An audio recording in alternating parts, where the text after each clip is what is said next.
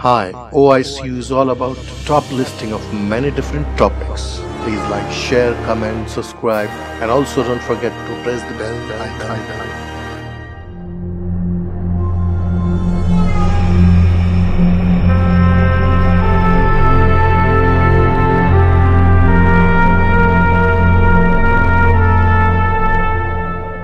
Recently there had been a lot of cases of people claiming coming from the future or a parallel universe. Although a lot of them may seem as a false claims, there is scientific evidence demonstrating that time travel and parallel universe teleportation could be real.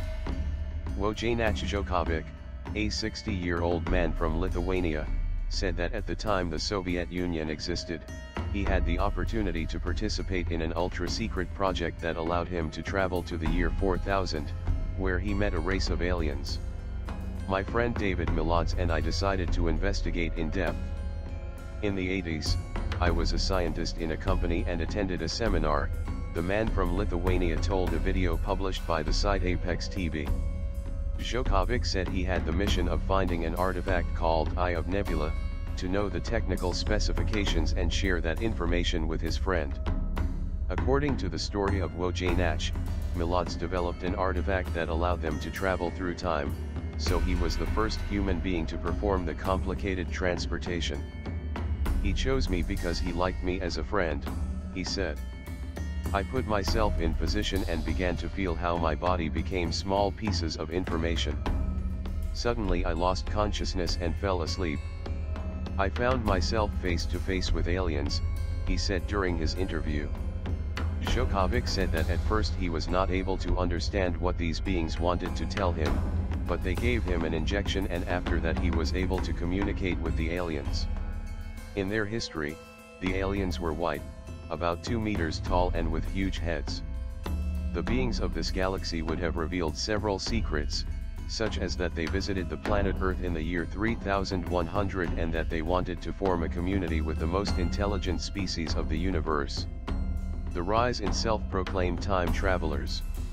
In late 2000, in the forums for Coast to Coast AM, a late-night radio program dedicated to the paranormal, a man named John Titor began to post about how he was a time traveler. He claimed he was originally sent back to 1975 to pick up an IBM 5100 computer. His situation was a lot like the Bruce Willis character from 12 Monkeys. Instead of locating a virus, however, he was sent back to find a very specific early IBM portable, one that his grandfather had helped program and assemble. It was vitally important to retrieve it so government scientists from the future could use it to fight a legacy computer bug nicknamed the Year 2038 problem. Which, by the way, is a real thing. Then, about 6 months beforehand, on March 24, 2001, Titor disappeared forever. These time travelers recognize the public's need for proof. Some admit they can never convince us. Others try to explain how it works, or they attempt to convince viewers with questionable evidence, like blurry pictures of skyscrapers in the year 6000. Then there are the ones who make predictions of events that will soon come true.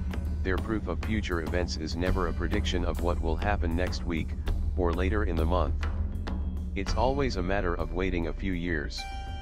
And then, you'll see. Is it time travel? Or are they other humans from a parallel universe? According to quantum mechanics, in 1957, a Princeton physics graduate student named Hugh Everett showed that the consistency of quantum mechanics required the existence of an infinity of universes parallel to our universe. That is, there has to be a person identical to you viewing an identical video right now in a universe identical to ours. Further, there have to be an infinite number of universes, and thus an infinite number of people identical to you in them. Most physicists, at least most physicists who apply quantum mechanics to cosmology, accept Everett's argument.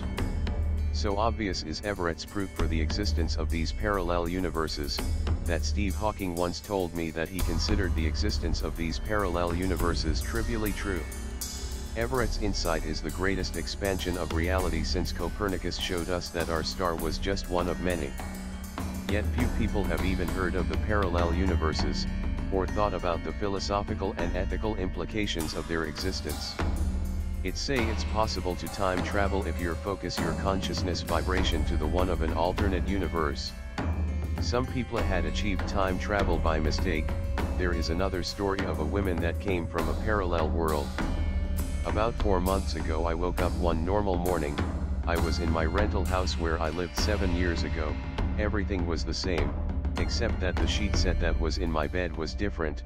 I did not give importance at the time. Well, I went to my office, in my car, which was parked where I parked all the time, and it was the same office where I worked in the last 20 years.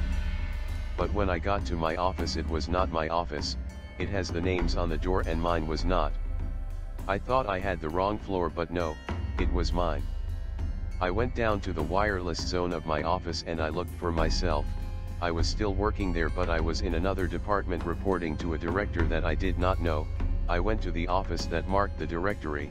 I said that I felt bad and I left.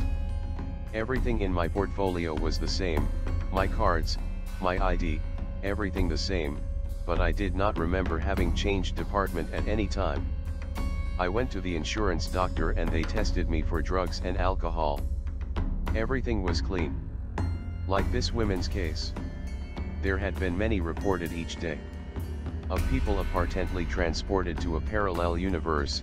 The parallel universe and time traveler phenomenon cases had increased sharply after the Mandela effect. The Mandela effect is a collective misremembering of a fact or event. Various theories have been proposed to explain what causes it. This form of collective misremembering of common events or details first emerged in 2010, when countless people on the internet falsely remembered Nelson Mandela was dead. It was widely believed he had died in prison during the 1980s. In reality, Mandela was actually freed in 1990 and passed away in 2013 despite some people's claims they remember clips of his funeral on TV. After the Mandela effect, there had been many reported cases that our timeline had been changed. Good popular examples are the Looney Tunes. Looney Tunes as an alternate memory. Something odd happened, people report remembering it was Looney Tunes, not the actual name Looney Tunes. Also on the episode of Star Trek, Luke, I am your father. If you ask someone to quote any line from the Star Wars series, that's the main one you'd hear in response. It's one of the most iconic lines in film history. But here's an earth-shattering fact, that line was never uttered in any of the movies. The quote is actually, "No, I am your father." Like this, there is many evidence that suggests that our reality has been changed due to the fact of time traveling or us individually and collectively changing universe dimensions. Scientists, based on quantum mechanic facts, believe that there is more than one universe. They had done scientific tests where a particle, if not observed, is in a wave position, meaning it's everywhere, but as soon as observed it turns back to a particle. Even more than that, they had recorded the particle being able to go back in time. They have also noted that particles pop in and out of existence, and have calculated and concluded that there is a very small possibility, that of you being teleported to a different part of the universe. The possibility exists, but is so small that you have to wait millions of times the age of the universe. They also proved that our universe is a vibration frequency, just like a radio station. If you change the frequency then you will tune a different station. Could this also work for universes? Back to the time traveler claims and parallel world claims, there are more questions than answers. It seems to be odd that all began with the beginning of the Wi-Fi era. Who does remember every time you look at the clock and saying the 1:11 or 11:11? In my particular case this never happened to me before year 2001.